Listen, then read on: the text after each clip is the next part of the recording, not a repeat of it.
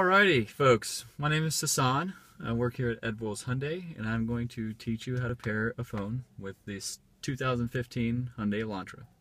Very simple. First step you'll take is to unlock your phone. On the iPhone, you simply just go to the home screen, you go to your settings, and go to your Bluetooth. Once there, you simply come over here to your dash and find the phone button. Now on the ones with navigation, it'll look like a phone up here in this top left corner. The ones without nav, there'll actually be a button called phone, and it'll be written on the left hand side.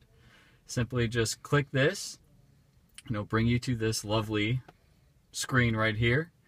We're already on the screen, so it won't ask me if I want to pair Bluetooth, so you have to go to connections down here, and then you simply just go to add new. Turn Bluetooth on from your device in order to search on your device. Select the device name that matches car name on Now the this screen. lady is going to basically take all the words out of my mouth, but once you hit that button, hit pair, your Bluetooth device should come up right here, and it'll have the description of the vehicle. You'll simply just click Elantra, and then from there it should pair the phone automatically with the vehicle.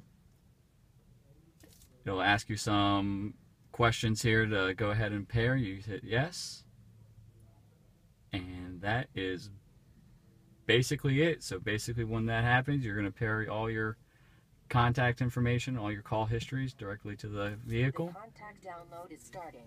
Some phones require additional confirmation. Please check your phone and confirm the download if necessary. And you just simply hit OK. And then from there, you can go to your contacts to double check. And then as you can see right here, it'll download all your contacts, and you can pair up to 5 different phones in case you got more than one person driving the vehicle. Other than that, everything's pretty simple. If there's any questions, just let us know, and I hope this tutorial helped you out.